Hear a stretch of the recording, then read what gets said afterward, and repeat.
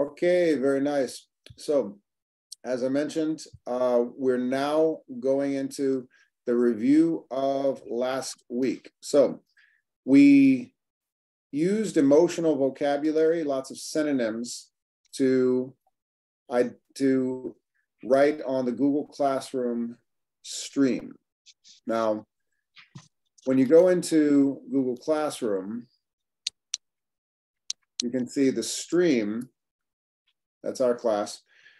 You can see the stream and you can see public comments. So remember, when it's on the Google Classroom stream, everything here is public, which means everybody can read it. Sometimes I'll give you something to read and to talk about publicly on a message board like this. And at the end of class today, I'm going to give you your first assignment to turn in. So here are the comments people made using the vocabulary. And we have Chen used the word befuddled. Carmen used the word unexpectedly. Astrid used the word devastated. Let's see, what was another? Shocked. That was all about regarding the, Maria, nice use of the word hopeless. Very good. So this was the exercise we did with synonyms, using synonyms and using a thesaurus. So given that we can all read this and you can, everybody can share, that's the stream. Now, the other feature of Google Classroom is classwork. Now, if you look at your Google Classroom page and you notice classwork, you'll see I posted the first assignment, which I'm going to go over right now. So there it is. Brand new assignment, regional pizza in the United States. So this is what I'm going to show you how to do this and also what it looks like as a student. So I'm in my teacher account right now. I'm going to switch from my teacher account to a student account that looks just like your screen. Here we go. So when you open up your Google Classroom page, you will see, first you go up here to your Gmail. Then you go into what's called the waffle, these 9 dots right there. And then when you click on all these options, you go down to your Google Classroom. You can also, if you have the app directly on your phone, you can do that. And then you'll see, oh, whoops, I forgot to add myself. Hold on a second. This is actually going to help you, Lunique. So Lunique, I'm going to show what it looks like when someone is added. So I'm going to add myself. Here we go.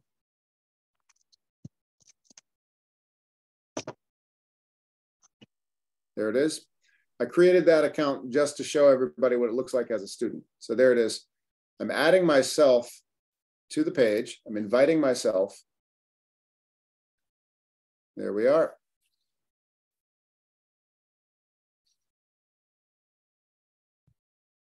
And you can see in my inbox, I have an invite. I join. Now I'm joining as a student. Okay, that's what your Google Classroom page looks like. And you have 3 options. So the first one is the stream. That's the public comments that everybody can read. The second one is your assignments that you turn in. And this is practice for college after 6B. And this one is the people. So you can see when you click on people, you can email directly your classmates. So when you go into your Google Classroom page, if you have the app open on your phone, you see the 2 teachers. There's myself, there's Michael, and I see everybody else. And if you don't see yourself added here, This afternoon, Daniel, the volunteer, can help you join the class. So, and Lunique, hopefully by the end of today, you'll have joined here. So, yep, I see you, Fatima. You're definitely in. Nothing to worry about. I just saw you double checking. So when I go into class work, first thing I want to do is look at this. Who could tell me what that is? The date? The last day. The last Right. day you can do The your due homework. date. The due date. Now the due date is what is a due date? January 23rd. Well, what is a due date? Is the limit for you make do the homework? Exactly, exactly. So after 6A, there's level 6B, and then there's college. One of the most important things you want to learn in college, which we stress all the time in the next level 6B, is follow the due dates of your assignments. Why?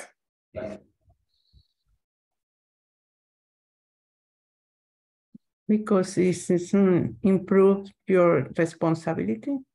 Well, yes. If you turn in an assignment late, what does it do to your grade? No point. Right. Each school will have a different policy about late assignments. More flexible schools will say, okay, we'll accept an assignment late, like a day late, with a valid excuse, and -5 points, -10 points. Very strict schools, like when I was in graduate school, I had professors who wouldn't let you turn in an assignment 5 minutes late. They were that strict, and it wasn't them, it was the rules of their school. So always be very mindful about the due dates of your assignments, because you have to work on time management. If you see an assignment due next week, you have to plan. If you see an assignment due tomorrow, you have to plan. And this is a good exercise. This is why we use Google Classroom, because there's 2 paths for El Centro students. Who remembers? Path 1 is college, and path 2 is workforce readiness. So every time you come to class, you're preparing for one of these 2, either college or workforce readiness. And both of these will have due dates. If you're training for a better job, your company will have a due date for a project you're working on. If you're training for more education, college will have due dates for everything that you have to get done to manage time. So that's I'd say about 40% of what we do in the upper levels is time management. It's not just academic skills. You're not just practicing your English. You're learning how to be students, learning how to be more capable workers. So, regional pizza in the US. I have a due date of January 23rd. What's the first thing I need to do? Who could tell me?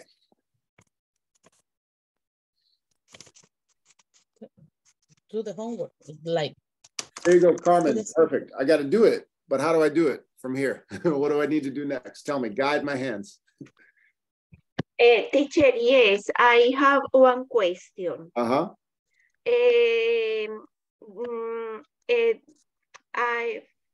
Four items: New York style pizza, Chicago, Detroit.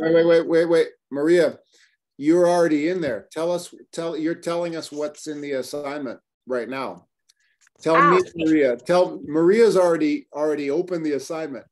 So Carmen or Maria, tell me what to do to open the assignment and read it. What do I need to do? Just click on that. There it is. Click, and then I see what to do. There it is. Follow the instructions on the worksheet attached and submit when you are finished. Okay. Okay. So that means I need to do what? What's next? Open the link. Open. Right, exactly. So let's take a look at this. When I click view assignment, then I see, a Google document. And in that Google document, you'll see instructions. And this is add or create. If I want to attach something separate, do I need to attach anything here? No. I don't No. For this assignment, nothing needs to be attached. We're not even there yet. I gave it to you. Everybody's got the same blank worksheet, so nothing needs to be attached here. And right here, this is very important right here, private comments. And that's my name, George. So I assign this, and you can send me a private comment, and I'll show you exactly how to do that. Maria, you are just asking me, hey, what do you want? You had a question. You can actually do that privately. You can do it publicly like this, but if you don't want to ask in front of your classmates, you can do it like this. Dear George, I am so confused. What do you want me to do? And then you press send, and that'll go to me privately. So that's the difference between the stream and the classwork. If you have a message just for the teacher only, you send the message in the comments just to the teacher. All right. So what's next? I think that was Maria or Carmen or anybody. What do I do next? How do I do this assignment? Teacher.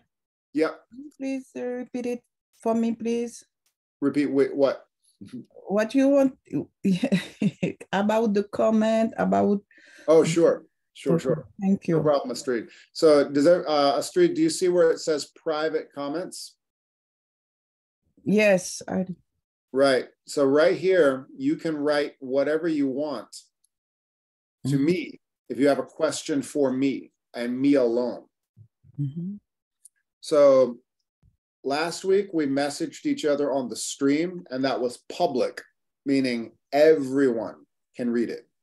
But if you have a question just for the teacher and nobody else, private information that nobody else needs to know, then you send them, then you go into classwork where we are now. This is classwork, and ask the question about the assignment. Does that make sense? Thank you. You're welcome. You're absolutely, you're welcome. Okay, so who wants to guide me to the next step? What's next? Open the assignment. You got it. So now I got to open it and do it. There it is. So just a sentence. Who wants to read the instructions? Now we have to read the instruction. Exactly. So always read the instructions. And if you have a question for the teacher about the instructions, you can go back into the comments. George, I'm not sure what you mean by, or George,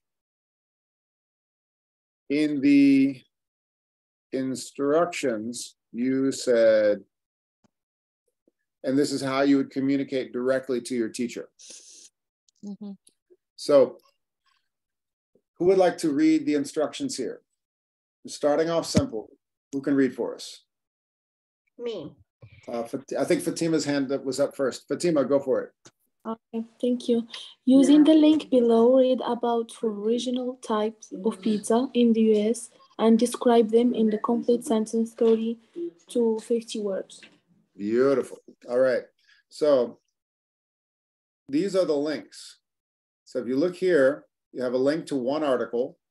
You have a link to another article.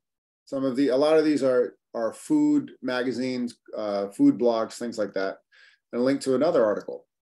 And a link to another article.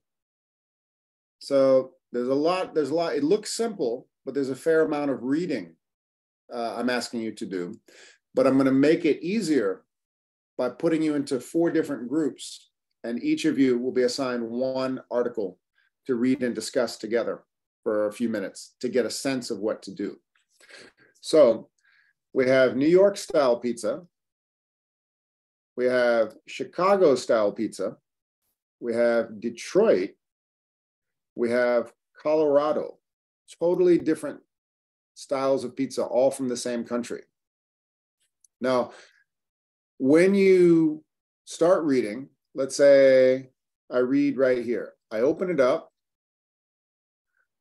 and I look, I see pictures, I read about the history, I discuss with my classmates.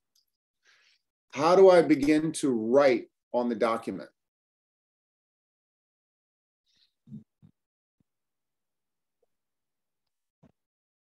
I start typing right here.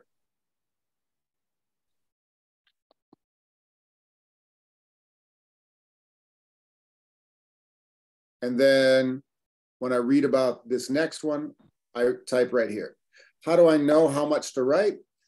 Keep it between 30 to 50 words, so a sentence or 2. Now, let's say I'm looking at Colorado Mountain Pizza. Totally different from anything you'll ever see in Boston.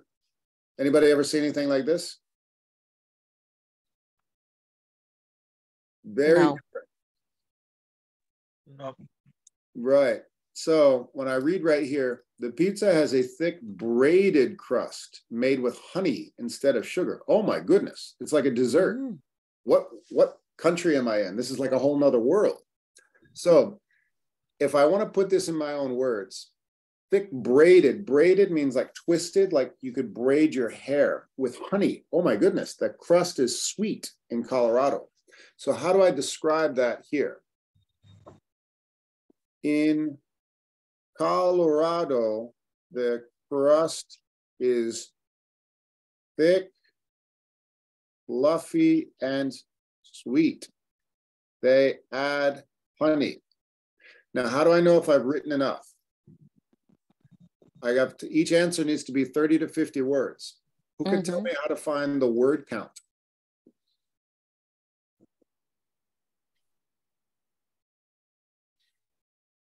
Same as Microsoft Word. This is Google Docs, basically Microsoft Word, but better. Highlight what you wrote, go up to Tools, Word Count. How am I doing? Okay, I've got 12 words. 12 words so far. So am I done, or do I need to describe a little more? No, you have to describe me a little more. You got it. You got it. So I'm not done. After 50 words. You got it. What, so 30 I'm really, exactly. So you really got to read and think and understand, but that's going to be easier after I put you in the breakout rooms.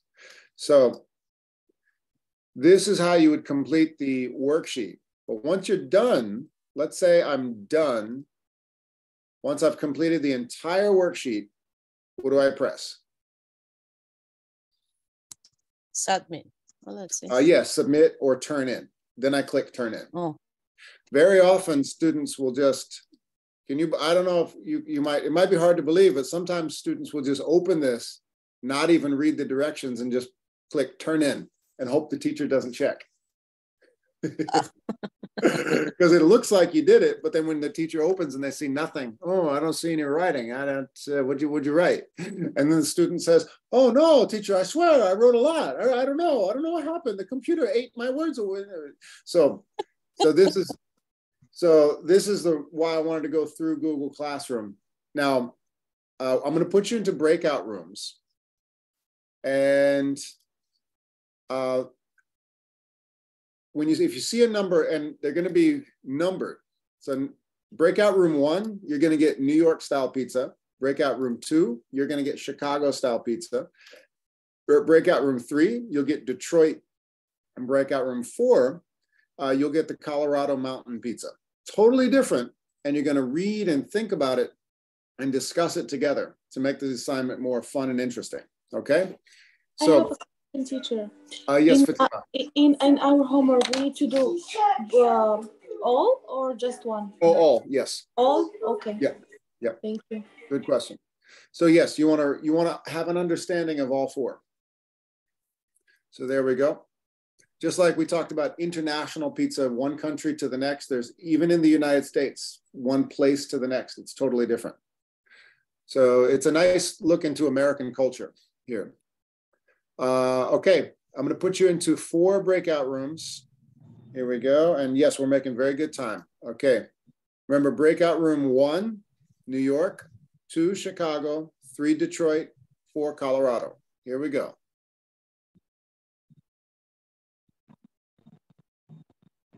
And you can join your breakout rooms right now.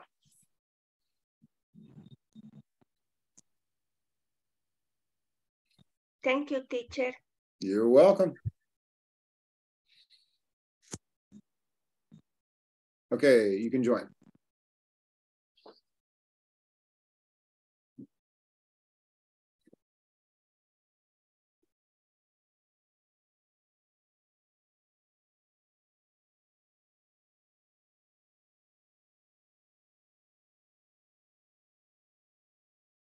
Mhm.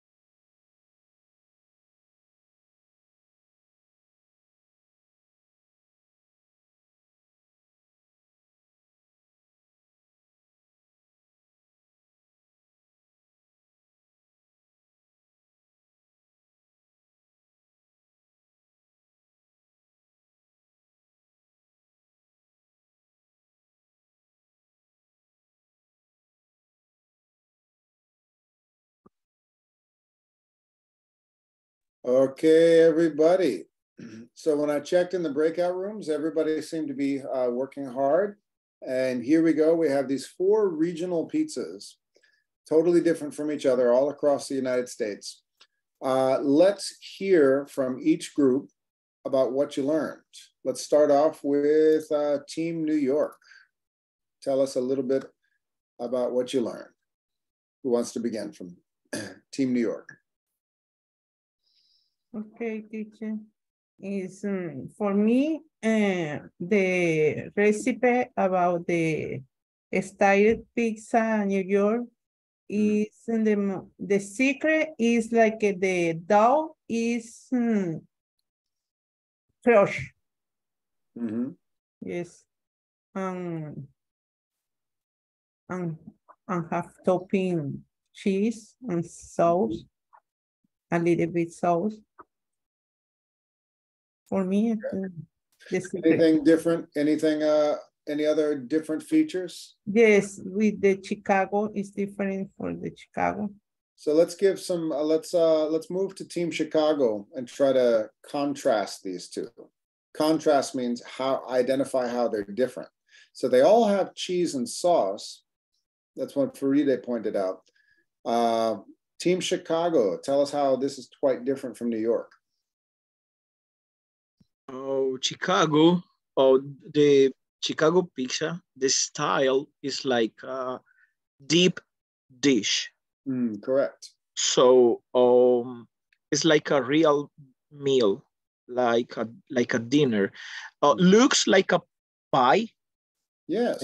Like an apple pie, but the difference is the pizza is salty because the layer of the cheese is thick, and the Parmesan in the red sauce, tomato sauce. Mm-hmm.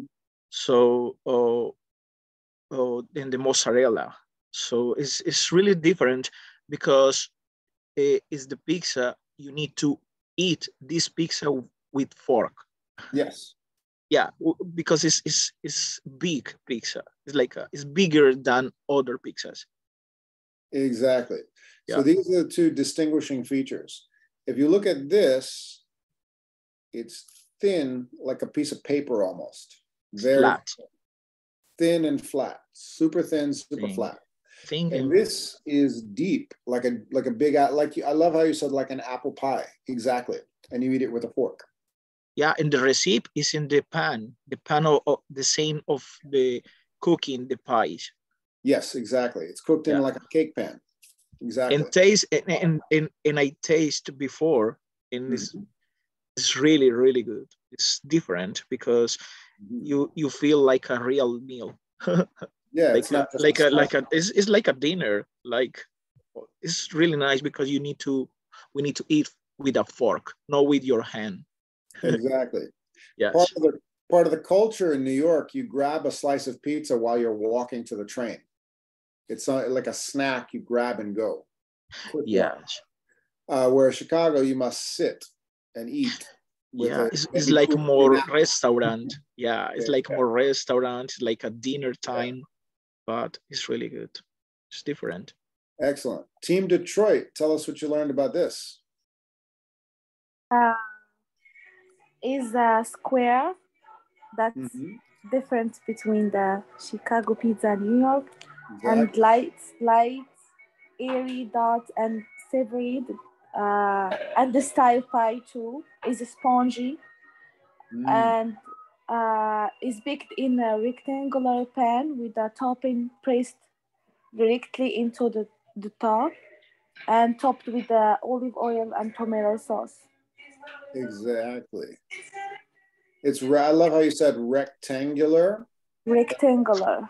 You also said spongy. That was another adjective from the article. It is spongy. It's a spongy texture. Yes. Very different from other doughs. Spongy.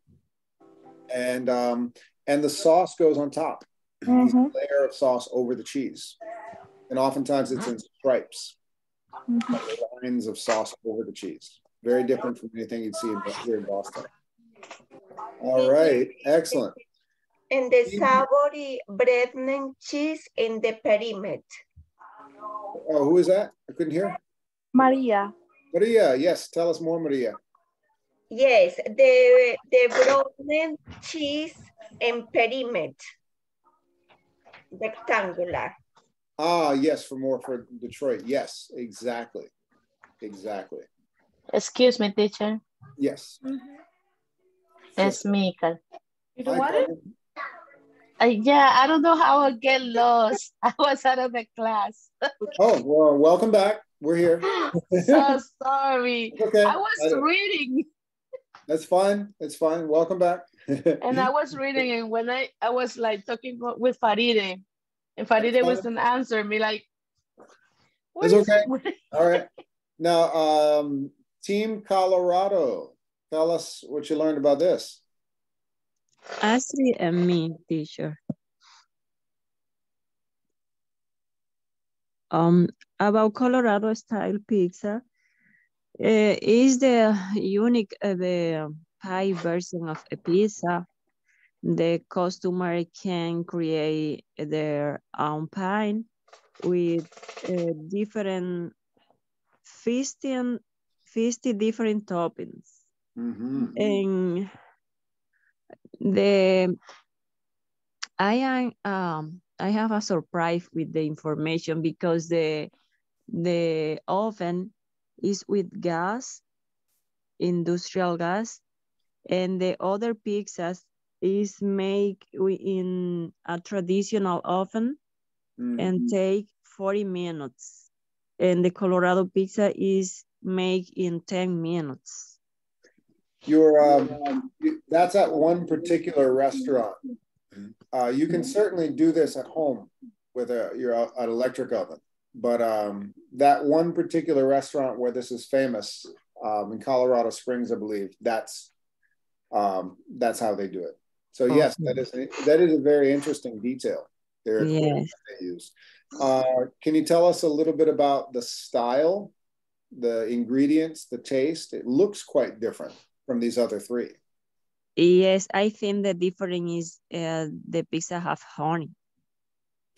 Honey, where would they put, tell us where they put the honey. Yes, I never in. Well, no, I'm saying tell us where they put honey. Sorry? On top of the pizza?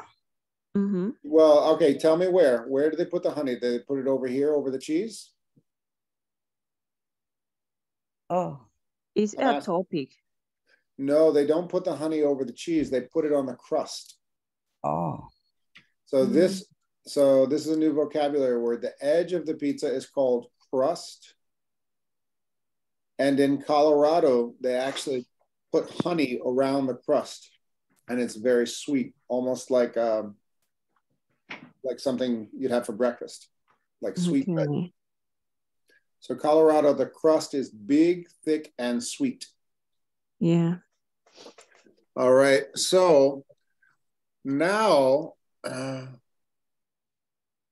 going to stop recording. Well, actually, before I stop recording, we've got, I told you, I want to ask you, well, Isabel said she was really surprised about Colorado pizza. Was anybody else surprised? Any surprises you want to share?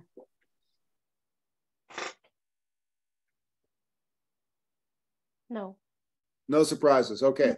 Me too in Colorado. I was surprised. The honey. Yeah. Well, they're very different from each other. So now I'm going to stop the recording. Yes, teacher. For me, is the rectangular style, the pizza in Detroit. Yeah.